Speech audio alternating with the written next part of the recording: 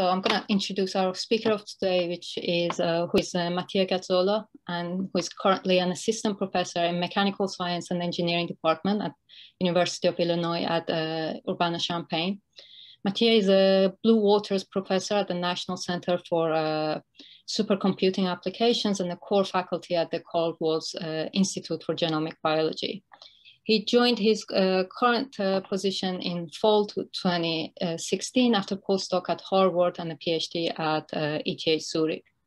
His research is at the interface between numerics, fluid mechanics, and robotics, with special interest on biological propulsion and biohybrid robotics.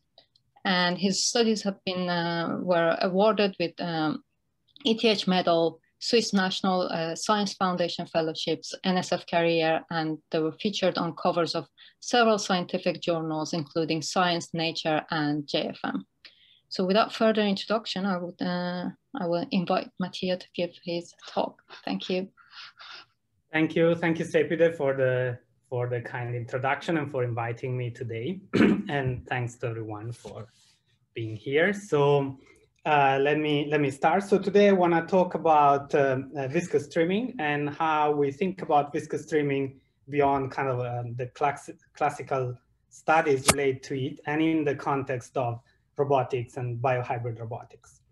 Okay, so viscous streaming is an effect that is well known since many years.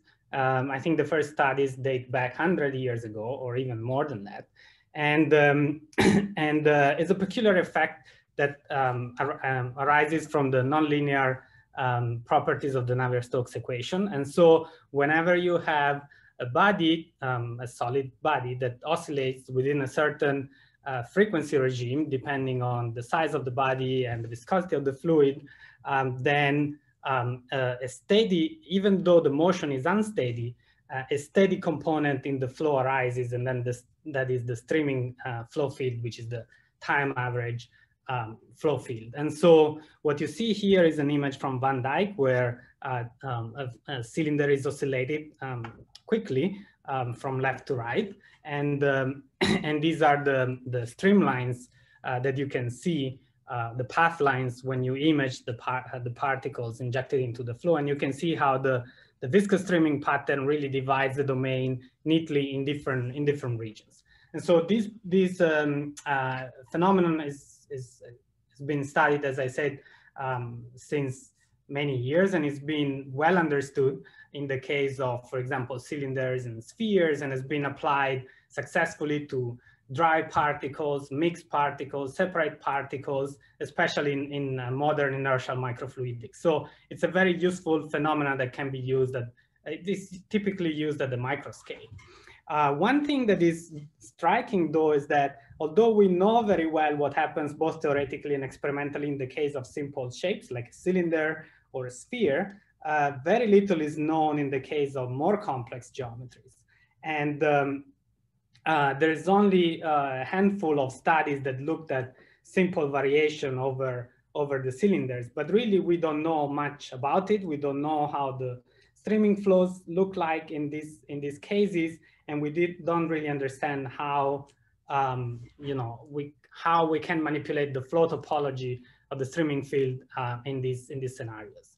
And so that's what we are interested in, and the reason why, the motivation why we are interested in stems from another big interest in our lab, that is biohybrid robotics. So biohybrid robots are robots that combine biological components, for example, muscle cells and neurons, and artificial components, typically an elastic biocompatible scaffold that provides the structural template around which the cells self-organize and provide functionality, for example, locomotion or reacting to some environmental cues, lights or chemicals or electric stimulations.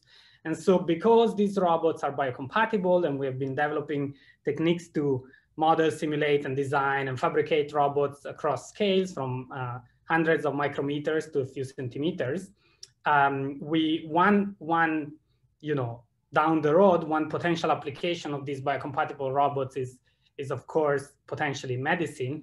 And since they all operate in fluids, viscous streaming seems like an appealing mechanism that these robots can leverage to manipulate the fluid environment around them. And for example, transport particles, you can imagine transport drug payload, for example, or in general, assembly structures around them and things like that. So, so if you want to really leverage this viscous streaming in this other setting, we need to understand what happens when we move away from simple geometries. Okay, so the way we attack this problem is through computations, experiments, and theory. And in this talk, I'm going to talk about mostly computations and experiments. So the first thing that you need is a solver that is capable to capture this type of effects. These are second order effects, so you need to be able to have a clean numerics to capture them properly. And so the methods that we used, I'm not going to go into details here, but just give you the main features, is based on remesh vortex methods that are where you have particles that carry around some properties of the flow and are periodically remeshed so that you keep nice convergence properties. We capture interfaces through a characteristic function. We capture the interaction from the body to the fluid through Brinkmann penalization that basically extends the Navier-Stokes equation and creates a forcing term that modifies the fluids. And then the reaction from the fluids to the body, we capture it through projection approach, and we do that in an unbounded domain. So this type of approach of methods we've been developing throughout the years, and we have applied it to a number of settings in 2D, 3D, bluff body flows, different Reynolds numbers, biolocomotion, swimming, and things like that. And so the first thing that we do is to apply this approach to streaming problems and see if it works. So here is a simulation where we see a cylinder. Let me step back a second. We have a cylinder immersed in an unbounded domain. The cylinder is characterized by diameter 2a. It oscillates with a small amplitude epsilon a and with a frequency omega, and it's immersed in an incompressible fluid of viscosity nu.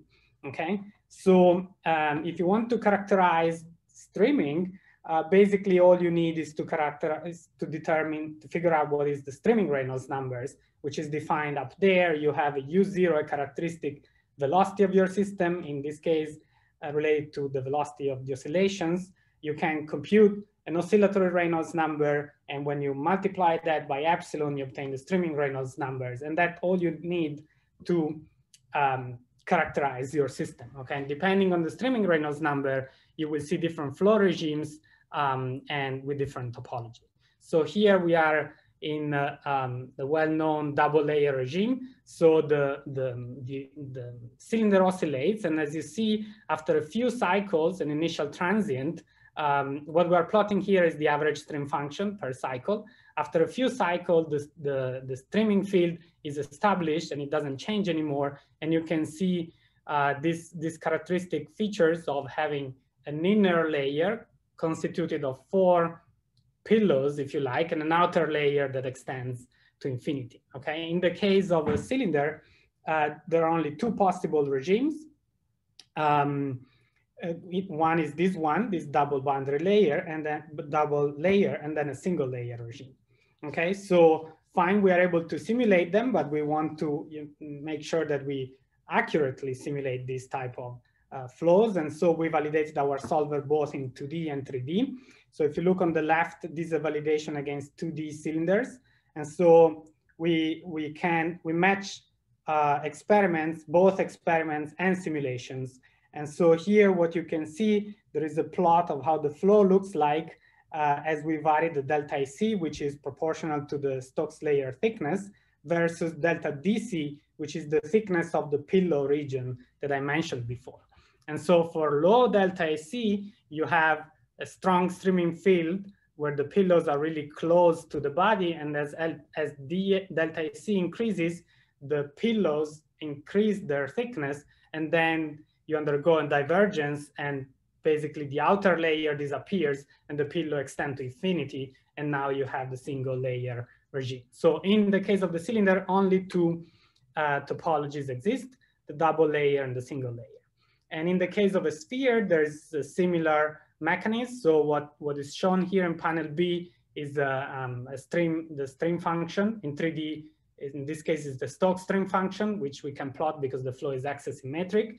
And you can see it's similar to the cylinder, only there are some subtle differences. For example, the center of those pillows are not positioned at 45 degrees anymore, but they are at some different angle. And we can match those angles exactly. And comparing to experiments, we match the relation between delta DC and delta AC. Okay, so now that we have a simulation tool to investigate these problems, we start thinking about what happens as we move away from a uniform curvature type of object, like a sphere or a cylinder, and we want to understand whether we can generate novel flow topologies and whether we can take advantage of these flow topologies, okay? So the first thing that is useful to introduce is to start thinking about these flows from a dynamical system perspective. This is particularly convenient because the stream function might, in the case of the cylinder, is pretty simple and you can differentiate rather easily just by eye, but it might get more complicated. And so characterizing the topology in terms of critical points where the flow velocity goes to 0, and in 2D you have only saddles and centers, and orbits, which are the connecting streamlines between critical points, you can obtain a sparse representation of the flow field topology and its underlying dynamics. So this is a nice compact way to represent your flow field. And it becomes particularly handy in 3D because in 3D, the stream function might not even exist if the flow is not axisymmetric. And so you need some other way to think about the flow and characterize the flow. And the other nice thing that we can do, especially in 2D, is that we can equivalently represent the stream function, which is steady, so it's time invariant, with an autonomous Hamiltonian system. And the advantage of doing that is that these autonomous systems typically rely on one parameter, bifurcation parameter, that we can slide back and forth and see how the topology changes depending on this parameter and understand these changes in terms of bifurcation theory. And so we can gain a physical insight by representing the stream function in terms of the Hamiltonian. We can gain a physical insight on how we may be able to manipulate the flow topology. Okay, so after introducing this concept, we want to study what happens in terms of curvature, okay? And so there are different ways you can think about it. So one way is to immediately start deforming a single object immersed in your flow.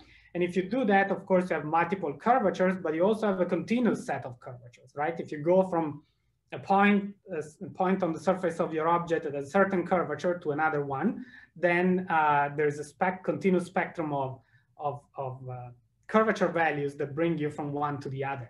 Okay, and so we somehow wanted to avoid this pollution. And so another way to think about it is, which is a little bit counterintuitive, but we will see that generalizes well to individual objects, is to think of a lattice, okay, where you have a periodic repeating of cylinders, and these cylinders might vary the radius. And by varying the radius, you're varying the curvature.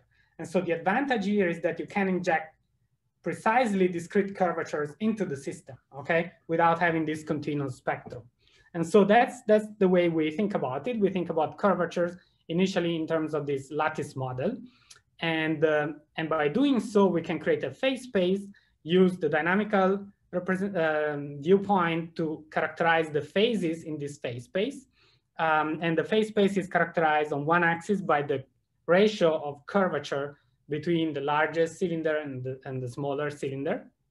And on the other hand, by delta AC K max, which is basically a proxy of the streaming Reynolds number. So we can vary the flow and we can vary the curvature and see what happens. And then we can understand what happens by using dynamical system theory. So that's the idea. So we attack this problem and we start simulating this periodic lattice across spanning this phase space and see what happens, okay? So if we keep K max, K mean, the ratio between K max, K mean equal to 1, then what we see is nothing surprising, okay? Basically, this is what you see on the right. This is the lattice, just, a section of the lattice. And you see two different regimes, two different topologies, and these are a direct extension of what you would see in the case of an individual cylinder. Okay, so for an individual cylinder, you have the single layer regime, which is shown on the left, and a double layer regime as you increase the streaming Reynolds number, or alternatively, as you decrease the delta AC kappa, which is the curvature. And you see reflected that into the lattice, okay? So now the outer layers don't extend to infinity. They cannot because of the presence of the other ones, but the topology is exactly the same, okay? But as soon as you move away from K max, K min equal to 1, then a whole lot of new topologies appear.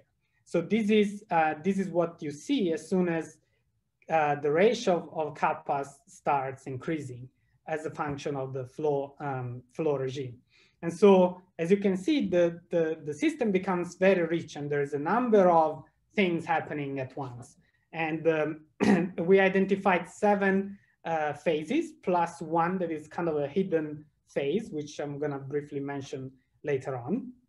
And each one of them, if we look at it from the point of view of orbits, heteroclinic or homoclinic orbits and critical points, are characterized by different topologies, okay?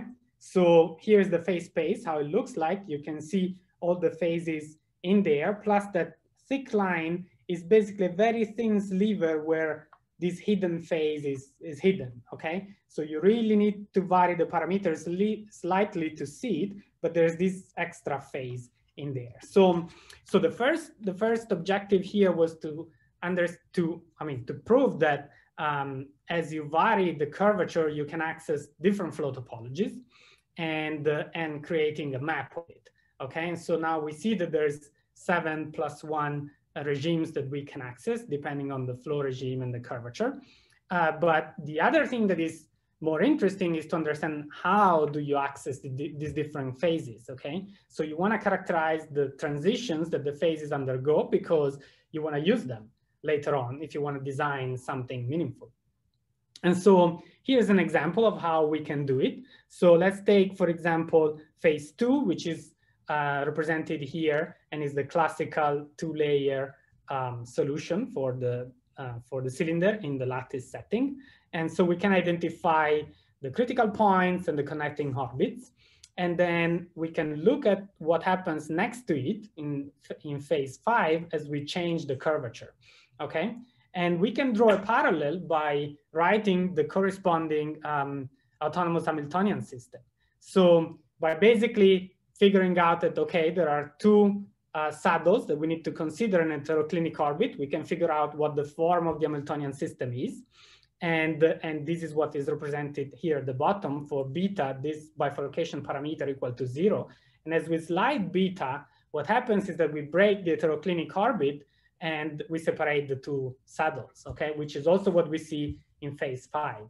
So here beta really means something, is the curvature, okay? So the curvature ratio is beta, and now we have learned that by sliding this parameter, we can trigger this heteroclinic orbit bifurcation and split the flow as illustrated in the simulation up there.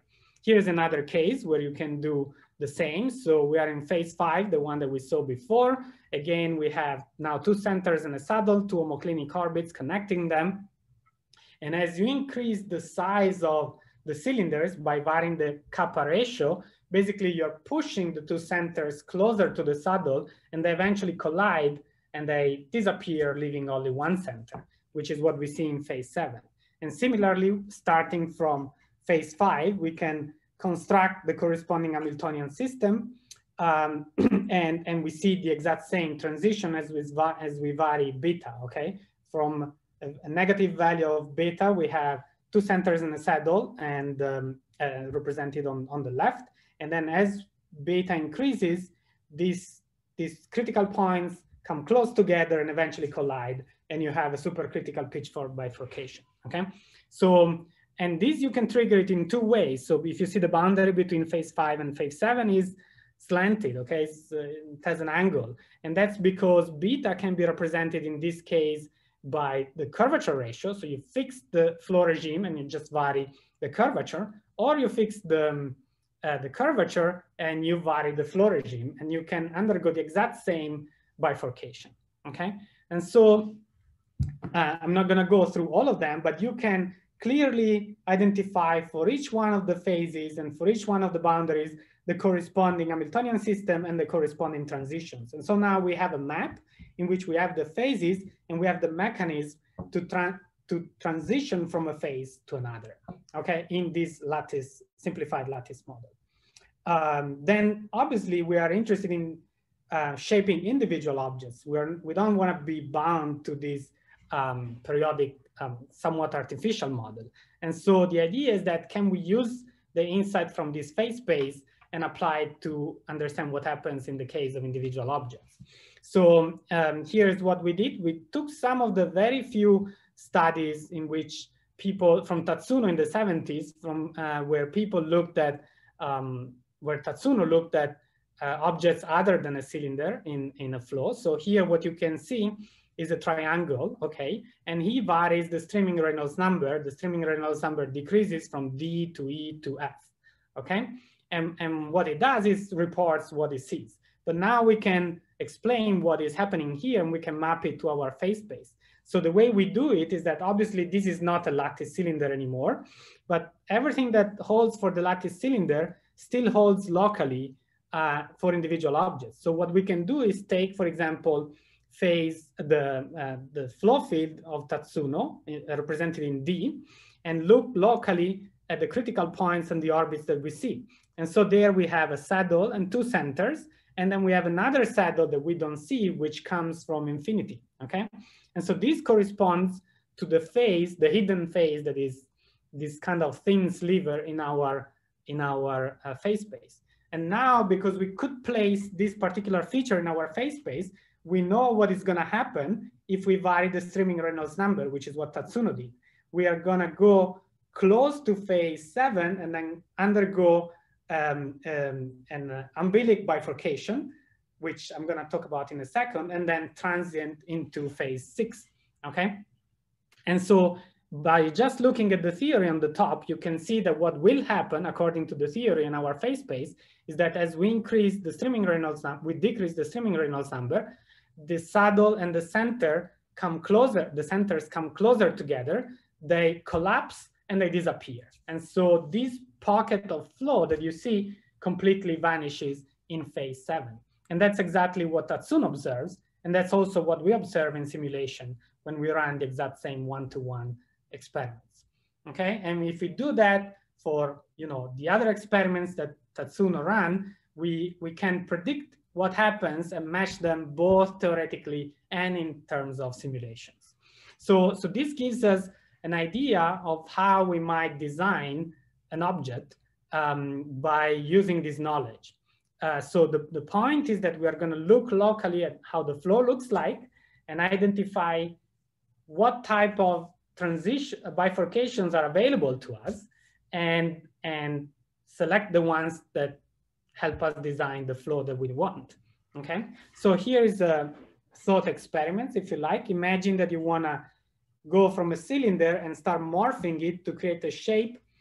We call it here a particle transport bot. I mean, this obviously is not a full robot, but just to say a different shape that is able to effectively transport particles, okay? So imagine that this shape moves in a fluid and we want to be able to effectively carry particles, which may represent our drug payload, behind our bot. How do we design it to do it effectively, okay? So if we do it with a cylinder, you'll see in the next slide that that's not a good way to transport these particles, okay? So what we would like to do is really to create some sort of nice pockets downstream at the bottom of our shape where we can trap the particles, and as the shape moves, the particles are carried around. So if we start from 1, we see this is the double layer regime for a cylinder. And so if you want to create these back pockets down on the bottom, the first thing that we need to do is to unfold that heteroclinic orbit and split it, okay? And we know how to do it. We just need to trigger an heteroclinic orbit by slightly changing the curvature. And if we do that, so we render this object a little bit more curved there on the left and on the right, and a little bit flatter on the bottom, then we split this heteroclinic orbit and we create this double homoclinic orbit plus the centers and saddles that go with that on the sides, okay? So this is still not good. Remember, we want to create this pocket on the back of the object, okay? So what we would like to do next is to break apart this homoclinic orbit, so to create a large recirculating flow on the side, and this will push the two recirculating area that you see down in the bottom in image 2 together, creating the pocket that we need. And so now we know where we are in our phase space. We know how we can have the homoclinic orbits collide, the critical points collide to remove the homoclinic orbits. And we just do that by modifying the shape accordingly. And so the result is 3, where you can see that we destroyed those homoclinic orbits. We opened up these big spaces on the side, and we created the pocket on the back. And now if we decrease the streaming Reynolds number a little bit more, we can bring the pocket together and create this strong type of area or region where we can see the particles and transport them along. Okay, so basically here what we're trying to do is to take a solution that we know, the cylinder, and rationally, having in mind the flow topology that we would like to have, rationally design a set of transitions that bring us to that flow topology to then use it, okay? And then we want to test whether it works, okay? So here what we are seeing is, is a movie where we have the cylinder and our design kind of bullet robot, if you like, and we drag these two objects in 2 separate simulations with a constant speed. So they're characterized by linear Reynolds number 90 in this case. And we put a particle, a passive particle behind in the flow, and we see whether we can drag this particle along, okay? And we can imagine that, you know, as these objects move, they generate some sort of wake in the back, and they will transport for a short time this object along, but then eventually lose it. And so that's what we see here. So here I'm just plotting the outlines of the payload and the shape, but this is a full flow simulation. Okay, I'm just not plotting the flow field.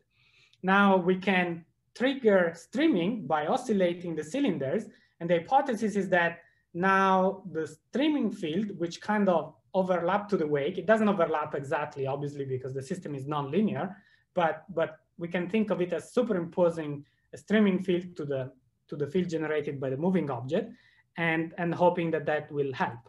And so if we do that, we see that in the case of the cylinder, it doesn't help that much, but in the case of the bullet object, then it's very effective in trapping and carrying along the payload. And if we go back and really look at the streamlines of the system, we see that this is on the left, on the right, we see that the bullet shape really basically brings the streamline together. It compacts them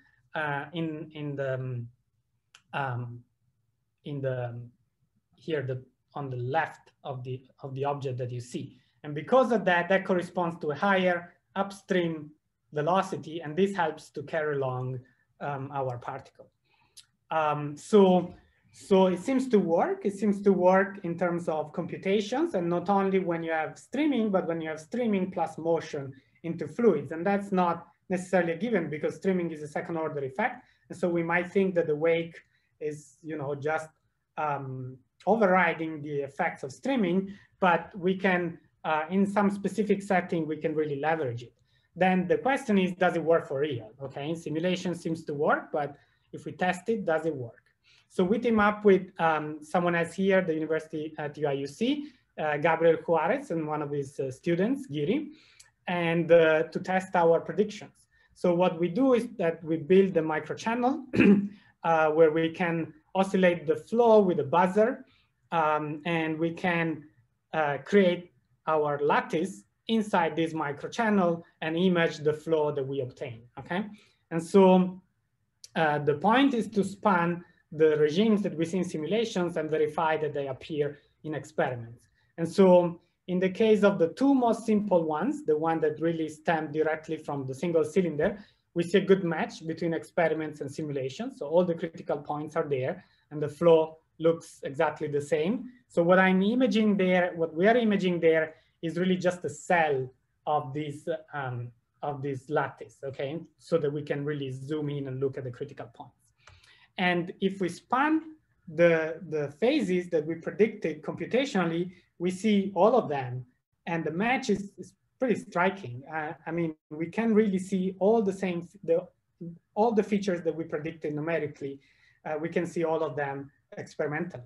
Okay, so that's the first, you know, hard verification of our simulations are not completely off, but actually they are rather predictive of what happens. And the second thing is that we want to test whether, you know, our bullet design really works, okay? And so here is another experiment where we basically replace the lattice with the pillar shaped as our bullet. And as you can see, as we vary the streaming regime, we observe all the phases that I presented before. So even in more complex geometries, our simulations really predict very accurately what happens for real. So here you can really see all the critical points and all the flow topology features that we predicted computationally exist in reality. And then the next question is, okay, so now we have an understanding of it. We can design and accurately simulate this system. Can we do something useful with that? Okay, because that's the whole point. Now that we can access different flow topologies, what can we do that was not possible before? And so here is a few examples. So we can, for example, clear a stream or a region in a stream from particles. So what you see here in the movie, you will see that the bullet indeed generates this pocket in the back where you can trap a bunch of particles effectively. And then we see the comparison when you have a flow past this object and when we trigger streaming at the same time. And so when you have flow past this object, well, this is what you would expect. At a low Reynolds number, the particles just deflect around the object and then go back together in undisturbed in the wake. But when we trigger streaming, so when we start oscillating the flow on top of the main stream velocity, then we see that the bullet is very effective in trapping particles in the back and clearing the flow downstream. So the particles really go past the bullet and they basically almost undisturbed keep going, like they go around the lobes in front and then they keep going downstream. But there's a region right behind the bullet where we really trap all the particles and they are separated from the flow, and this is a clear region where no particles go anymore.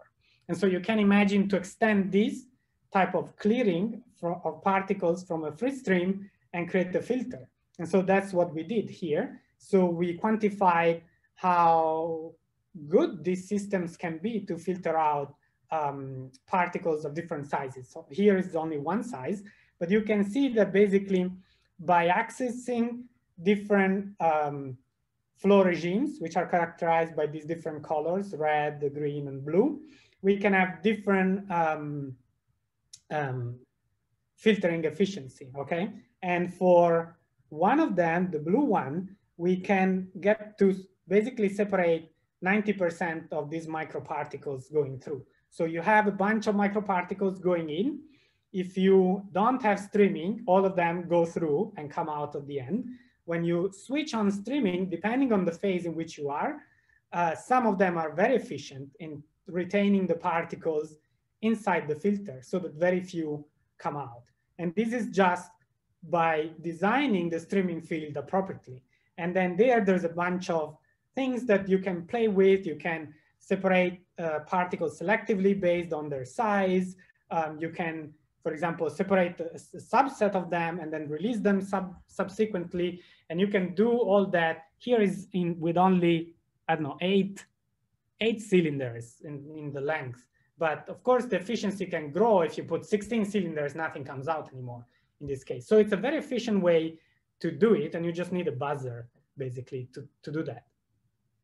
As we were doing that, so as I started, I was talking about, hey, there's this opportunity of using viscous streaming in case of in the case of changing geometry. But as we were doing these experiments and casting these microchannels, which are made of PDMS, which is an elastomer, we realized that elasticity is important. And this goes well also with our biohybrid robots, because these are soft, okay, there's biological components. So what happens if we start playing around with that? Okay, so the first thing that we had to do was to extend our solver to capture really hyperelastic effects. So I'm not gonna go into the details of that. Here is just a few benchmark simulations. We compared our software results with a number of benchmark problems and assess its accuracy. Here is just a few demonstrations where you have some soft objects colliding on the rigid objects colliding on a sort of soft trampoline. We can do active deformations, which comes handy if you think about biohybrid robots where you have muscles. So we can have an active zone that mimics a muscle and then a soft body and then get it to swim. So here's an example of a jellyfish, and you can extend this to extend that to multiple body and have many of them going together, colliding, and so on. So this is, I'm not gonna go into the details of the numerics. This is something we recently submitted, but we have developed the capability to do that. And so now going back to streaming, if we take our cylinder and we just run this classic experiments, but we render the cylinder softer and softer and softer, then you can see that we can affect the streaming field. So here, for example, the diameter and the flow regime is unchanged. The material properties of the cylinder changes. And as you can see, as the cylinder becomes softer, the streaming field becomes stronger, more compact around the cylinder. And so this is actually quite unintuitive, but now we're developing some kind of pen and paper explanation of this, and it starts making sense. But this is just highlights another parameter that you can play with to affect your streaming field and manipulate it in a desired way. And then, of course, we want to see what happens in 3D, okay? Because eventually we live in the 3D world. And so 3D is a little bit more complicated because, well, obviously it's 3D, but the stream function becomes more complex and exists only in the case of axisymmetric flows. And so here the dynamic representation becomes more important, but it's also more complex because you don't have only saddles and nodes, but then you have these other critical points that are node in one plane, but saddles in the other two planes, that they can be attractive or repelling. And then you have foci, so you can spiral in or outwards, and then also these foci saddle type of nodes, okay? So the first thing that we do is to just simulate a sphere that is something that we know and see if our dynamic representation matches what we are expected to see. And that's the case. So we see the two regimes that we are expected to see. You see the two layers, both in the stream function, but also in the dynamical system representation. So you have these pink and yellow regions, which are basically sets of centers and saddles, and they highlight the centers of the two layers that we see in the case of D, or the one layer that we see in the case of B. Okay, and so same as for the cylinder, as soon as you start changing the curvature and you go away from a perfect sphere, some interesting things happen. So here in the case of an ellipsoid that is oscillated horizontally so that the flow is axisymmetric, we can still construct the stream function, and we see the single layer regime, we see the double layer regime, but now a new regime appears, something that was not predicted before, and that's what you see in C. And so there you have basically the lobes that surround the ellipsoid plus these pockets aside. And so these pockets are the ones that we used before in designing the bullet. And so we can think that we can do the exact same game here in 3D. And here is even more interesting when you take that ellipsoid and you flip it horizontally, but you still oscillate it horizontally. So now what happens is that the flow is not axisymmetric anymore. So you cannot plot the stream function. And now you need to rely entirely on your dynamical system representation. But it's still useful to understand what happens. So we start with this ellipsoid at the low streaming Reynolds number. We scan for the critical points. We identify a few of them, the ones in there, and they're all foci, repelling or attracting. And then we can see the particles over there and highlight the rings that we see. So the centers basically of the rings, okay? And so this is the simplest case of low streaming Reynolds number. But as you increase the streaming Reynolds number, at the end, for higher ones, you would expect to find the double layer regime again. But what happens in between is very complicated. I mean, it's very rich. And so you can see that, that these geometries undergoes a set of transition that brings you to the final double layer regime. And now through our dynamical representation, we can understand what happens. So you have the ring in the single layer, you start increasing the streaming Reynolds number, some saddles coming from infinity. As they approach the body, they undergo a pitchfork bifurcation. So they split into two foci and a saddle, this now a repelling saddle. And so you create these structures on the side of the ellipses. And as you increase again the streaming Reynolds number, new saddles coming from the other side, they again undergo a pitchfork bifurcation, and now you see a saddle now attracting and two foci that are attracting, and they eventually merge, creating the rings. But now the rings are not aligned in the direction that we expect. They are perpendicular to the inner rings, okay? And so, but what happens is that when you increase again the streaming Reynolds number, the two rings kind of come together, kiss, undergo another bifurcation, and then they rotate, and we recover the expected solution. So there's a lot of opportunity, and it's very rich in terms of dynamics, what happens when you go to 3D. And of course, if you go to, so you change the topology, then you have all sorts of new behaviors in here. So we're just starting trying to understand what happens in the case of a tori, and we think there are opportunities to basically stagger tori in different ways so that you can kind of transport stuff along in the whole of this tube, basically. Okay, but finally, let's go back to the biohybrid robots, which was our original motivation. So can we elicit streaming in these settings? So that's not necessarily given. Okay, so here is just some examples that we've been working on. And so we have been developing the capability to develop these systems ranging from micrometers, hundreds of micrometers to centimeters. So you see here something that swims, this phototactile stingray that is able to follow light. We have been developing a walker that is able to maneuver. That's what you see on the top there. So those are the muscles that basically move the legs. And we've also been developing a neuromuscular swimmer. So this is very interesting here. So what you see, the kind of black patch is not just a muscle, it's a muscle. And next to it, there's a neural sphere, a cluster of neurons.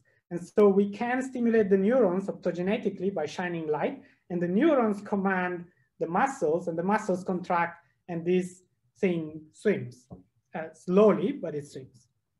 Okay, so the way we are trying to test whether we can elicit streaming is the following. We generate a torus. Okay, now we know how the torus streaming field looks like. And so we seed basically these muscle cultures into a toroidal wells.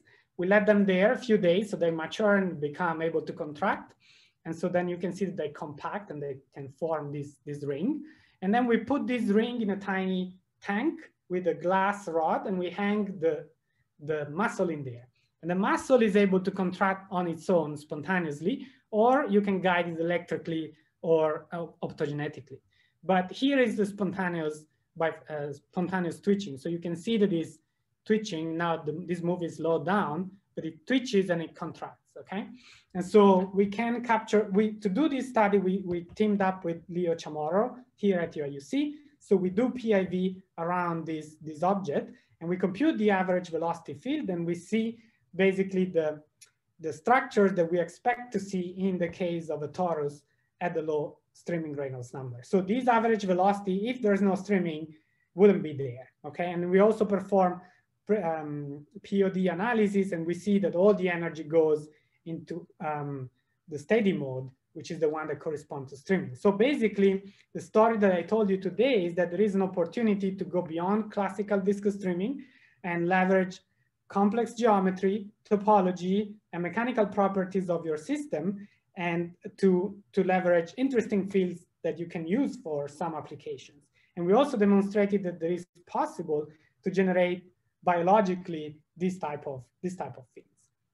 And so this is basically the take-home message of this talk today. I want to conclude just 1 minute to give you a little bit of a glimpse of what we do in the lab. So the fluid dynamics component is ever shrinking somehow because other projects are becoming very demanding. And so what we really spend most of our time nowadays is modeling the neuromuscular infrastructure of complex biological systems, and then translating what we learn into soft robots, biological robots, understanding how to control these systems with a variety of approaches in order to grab, maneuver, locomote, things like this. We also use our models to study granular systems made of slender, soft objects, and there we can see that there's some interesting behaviors happening. And then we are also studying roots dynamics in granular systems with a group in Tel Aviv University. And there's a number of other studies related at the interface between robotics, fluids, mechanics, and control. And so what you see here actually is a tentacle, is an arm of an octopus. So we reconstructed the entire musculature there, and we can actuate the various muscle groups so as to achieve a whole sort of repertoire of motions. And we are understanding how the neural infrastructure is governing the actuation of these systems. So, but the overarching theme here is really to bring together these mechanical simulations to design more and more complex biological robots that are able to affect the environment and leverage the surrounding environment to carry out a certain set of tasks. And finally, I would like to thank a number of people. So on the left, there is my team.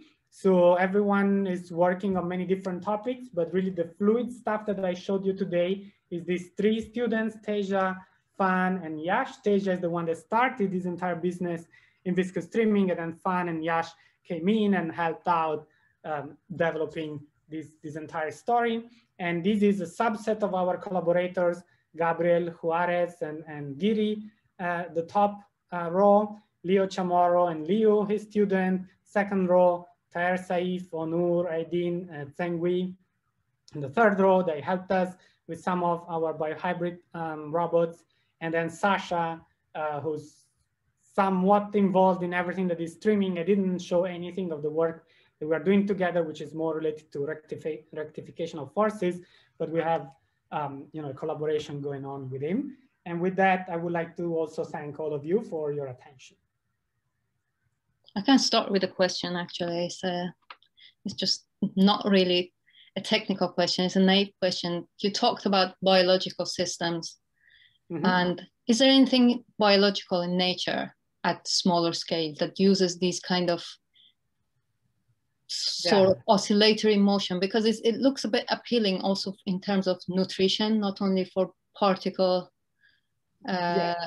filtration, but it looks like at the back you can sort of bring in, even in a stationary flow field, you can bring in nutritious particles. This is not such a naive question, actually. I mean, there's actually a little bit of controversy around it. I think I'm not aware of, an ultimate clear evidence that that bacteria or ciliate type of organisms or larvae that actually do use streaming to filter or attract nutrients or things like that. But it's very plausible. I mean, if you do a pen, and we did, if you do a pen and paper calculation, the frequency of the ciliary motion in some of these bacteria, for example, or larvae, and if you take their dimensions, then you can access some of these streaming behaviors. So whether they actually do, I'm not aware of clear evidence of that, but I think it's plausible. And and that's, I mean, and it's an interesting question. And the other thing to think about is that if you do this pen and paper calculation, you can see that you are barely able to access some of these regimes. But these don't account for complex geometries and don't account for elasticity. And now we know that you can shift the regimes around by using these other mechanisms. And so maybe organisms that are able, that do use streaming, I mean, if we were thinking of streaming in terms of rigid objects and classical theory, we would think that they shouldn't be able to access this regime, but maybe due to elasticity and so on, they can. So I think that's an interesting question. I'm not aware of any ultimate demonstration, but I think it's possible. Do you know if the geometry affects the stability not of the particle dynamics, but of the flow itself? Yeah, I think so. Okay, everything that I showed is steady streaming, so that is stable, right? It's just there. That's what you generate. So if you remember the phase space that I showed at the top bottom right corner, there's written jetting regime. So there you lose stability, and then you start having some unsteady effects, and you can shift the jetting. The jetting regime is well known in cylinders. Okay, so when you increase the amplitude too much, or you increase the streaming Reynolds number too much, the pillows kind of merge on the sides and generate jets horizontally or vertically, depending on the oscillations. And so by changing the geometry, you can either accelerate or postpone this jetting. So that's something we observed in simulations. And I think that's the most I can say about that. I don't know if that answers your question. It says underwater sand ripples are created by water waves, oscillating flows, which induce steady streamings from the throat to the crest. Hence, because of the sand particles transport, the curvature of the sand ripples changes in time due to both grain ripening and ripples merging. I think you can test the phase transition from your region, the 2 recirculation region, towards others by looking at to the time evolving curvature due to sand accumulation. Your dynamical system plot could be opened up by scissors to describe ripples, half cylinders to simplify, separated by a given wavelength. So first of all, I was not aware of that. That's quite interesting. Yeah, that's a setting we never thought about. Yeah, I'm not familiar with this particular setting, but this is kind of surprising. Then this is quite interesting. So we have seen, studies on streaming in, of course, microfluidics, inertial microfluidics, primarily, but also, for example, recirculation in arteries, blood flows. There is the additional difficulty of that you have viscoelastic, rheological flows. But I've never seen anything like it with sand and deposition and things like this. That's quite interesting. So well, thanks for the comment.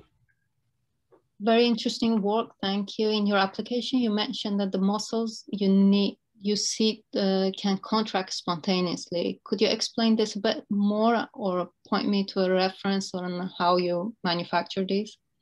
Yeah. So yes, I can point you to references. Some of this work is actually from us or experimentalists. So if you go to our website, you will see some of this biohybrid robotics works, and you can see the protocol in which that we use to create these muscles. But basically, the basic idea is that you have a well, you put some physiological solution in there, you seed cells. In this case, these are skeletal muscles stem derived. So you put the stem cells in there, you put the physiological solution in there, and then you can see myoblast or not, some other type of components, and then you need some matrigel components to enable the tissue formation and compaction.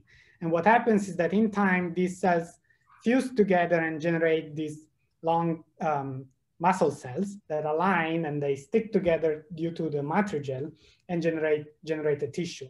So after this process, the muscle tissue is formed, and one of its properties that it spontaneously twitches. It does it once in a while. The nice thing of skeletal muscles is that they're also controllable, so you can render them optogenetic and then really pace them by showing them light. And so in that case, the spontaneous twitching goes away and is paced by the external stimuli. But if you don't do anything, they just spontaneously do that. So the biological mechanism why they do it spontaneously, I don't know, is something that we just observe and that we leverage in this case. But I think by now all the tissue engineering of how to create this type of lab-grown muscles is pretty established. There are 5 or 6 labs that routinely, or more, that routinely do that and use them in various type of applications. So it's something definitely reproducible. We do it over and over. Okay, there's another question from maybe Alvaro Marin, if I'm not mistaken. It says, nice work. Doesn't the presence of walls in the microfluidic channels affect the overall flow? I don't remember you discuss how your model behaves close to passive walls and boundary layers. It does. The boundaries, of course, affect the flow. So, and in fact, so what we did to really do a one-to-one comparison with our periodic lattice is that we imaged the entire lattice in the microchannel, and then we carve out a cell in the middle so the wall effects are not present. But as you shift and focus on cells that are getting closer and closer to the wall, you start seeing differences with our simulations that is fully periodic, because 1, the lattice is not periodic, so it's finishing, and 2, because you do have a wall. And also the stiffness of the wall matters. If it's too soft, yes, the boundary effects due to the wall are definitely present, and we did not show any of it in our simulations. So for the comparison, we really look at the center of the lattice, which is the least affected by the boundaries.